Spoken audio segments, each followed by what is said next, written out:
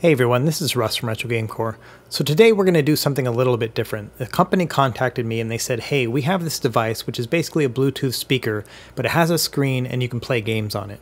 And they asked if I was willing to check it out and see what I thought about it. And I thought, okay, well, it plays games and it's got a screen and it has buttons, so let's see what it's like. So this is the Divoom Ditoo, and it is a 10-watt Bluetooth speaker 5.0 with a mechanical keyboard, a 3.5 millimeter screen which has a 16 by 16 pixel grid, and it has a micro SD card so you can put in your own music and play it from there, or else just use the Bluetooth, obviously. It has a built-in microphone, so you can leave like voice memos, things like that. And then finally, it has a 3000 milliamp hour battery, which is about 8 hours is what they say. So think of it like just your typical Bluetooth speaker that also happens to be able to play games on it. We'll get into that in a bit, but first, let's unbox it and see what it's like. So it came in this own like plastic bag, but it also came with a gift bag, and then also it came in this plastic shell thing too. So it's like bags upon cases, you know. It's just like I think they really want someone to enjoy the unwrapping experience, you know, but I just kind of found like it was just a lot of things in my way in terms of just getting to the speaker itself. But you know, if you really like that experience of unboxing something, this will probably make you happy.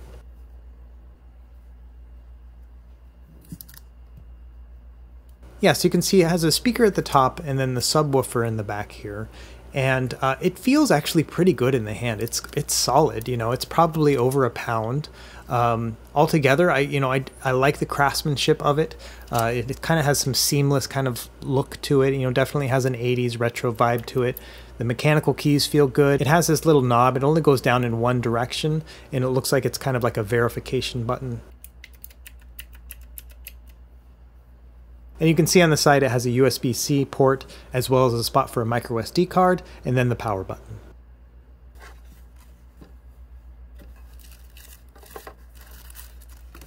So additionally, inside the container you can see it comes with an instruction manual, and it's actually in like probably 24 languages, so kudos to them for thinking internationally like that. I thought that was pretty cool. And then, you know, just a few stickers, you know, so if you're into pixel art and things like that, you've got some stickers you can play around with. Then a very important quality control sticker. And finally, it comes with a USB-C cable, and it's braided. Like, it actually feels pretty nice, so kudos again for having a nice cable. Okay, so let's power it on, see what it's like. Okay, so you can see here it has a little boot menu here, and then the keys are backlit, so to speak. I mean, there's just a light underneath the keys, but it's not terrible.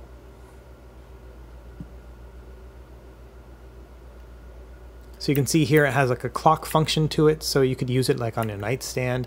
It has different visual things. You can push the kind of brightness button and it'll change things. You can adjust the volume here on the controls itself. Honestly, navigating and trying to figure out where I am in the menu using these buttons was a little counterintuitive. Like it took me a while to kind of figure out where I'm supposed to go in order to start up whatever thing I want to do.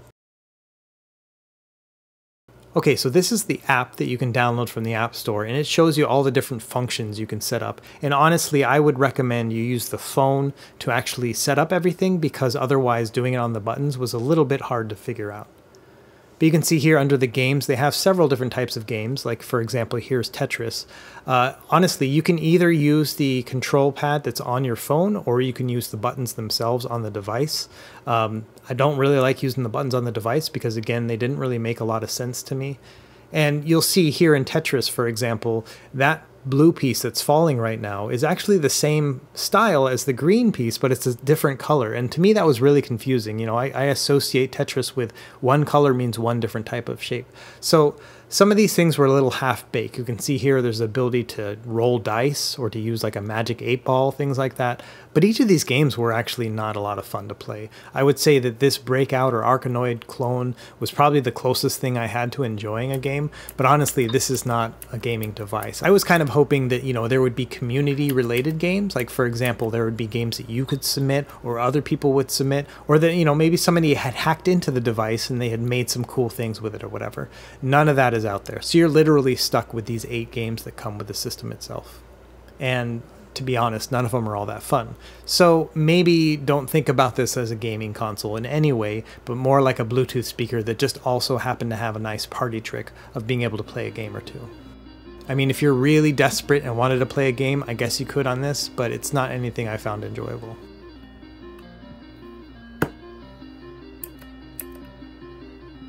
So one bright spot is the fact that they have community-related like icons in different art, and you can actually install those onto your device. And I thought that was really kind of neat. You can browse through, look at different categories, and figure that out. In addition, they have their own music section. I didn't use any of this music. I actually just went and used my own music app, used it like a Bluetooth speaker, and it sounds pretty good. Here it is right here.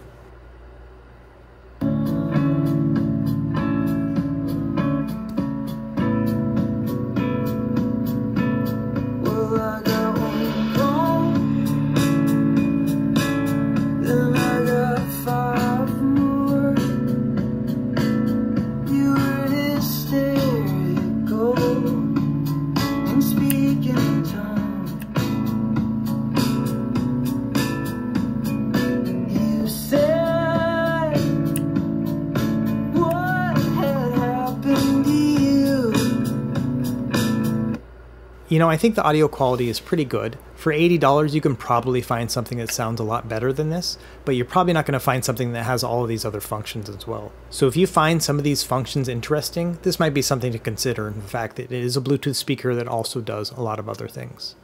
And like I mentioned before, the build quality is really nice on this thing. It does feel really good. It has a nice heft to it. I think it would look great on your desk or maybe on your nightstand. And for example, if you didn't have a speaker hooked up for your computer, this might be a good solution because you can just plug it into the USB-C, leave it powered on all the time, and it would work pretty well. So let's talk about what I like about this device. I like the build quality. I think it has some pretty decent audio for the price. Overall, I like the feel of it as well. The keys feel pretty good. And I like that it's customizable. You can go in and add any sort of screen or build your own. You can make your own pixel art, things like that. So I think that is a pretty neat idea, and it's executed pretty well. It does look nice on a desk or in a nightstand. So if you're looking for something as just a nice accessory to put on your desk or nightstand, this might do the trick. It actually has an alarm system built in and everything, so you could use this like your alarm. Okay, so let's talk about what I don't really like about this device. Number one, the viewing angles on it are pretty terrible, so unless you're looking at it straight on, you're not really going to see what's on the screen. The software, even in the app, is a little bit buggy, so I was not able to make some of the functions work the way I wanted them to. And the menus inside, using the button and trying to navigate inside, it's just trash. It's no good. Unfortunately, you're probably going to want to use your phone to do all that navigation. And the games part of it are really not games, it's just kind of a party trick there. So overall, I would argue that this thing does everything mostly okay. It doesn't do anything great, but it's still okay. And for $80, I'm not really sure if it's worth that price, and I'm looking at something like the Retroid Pocket 2, which is $80, and it's like, well, I would get a lot more enjoyment out of the Retroid Pocket 2 than this thing. So really, it's up to you and how you spend your own money. This might make a really great gift. Alright, so that's really it for this video. I just wanted to show off this device. I thought it was a pretty neat idea. In reality, it's not something that I ever thought I would use for a gaming YouTube channel. So the idea that this thing is a gaming device is just out the window. This is not really something like that unless you're really desperate to play a game. Overall, it's a pretty decent speaker that has some pretty interesting functions to it. Would I recommend you buy it for $80? If it's a gift for somebody else or you really like the look of it, I think it's worth it, and the sound's not bad either. And so if you wanted to hook it up to your home computer and put it on your desk and that be your only speaker, because for example, you don't have any other speakers, I could see the use case in that scenario, but that's about it. All right, hope you enjoyed this video. Let me know if you have any questions in the comments below, and thanks for watching. We will see you next time. Happy gaming.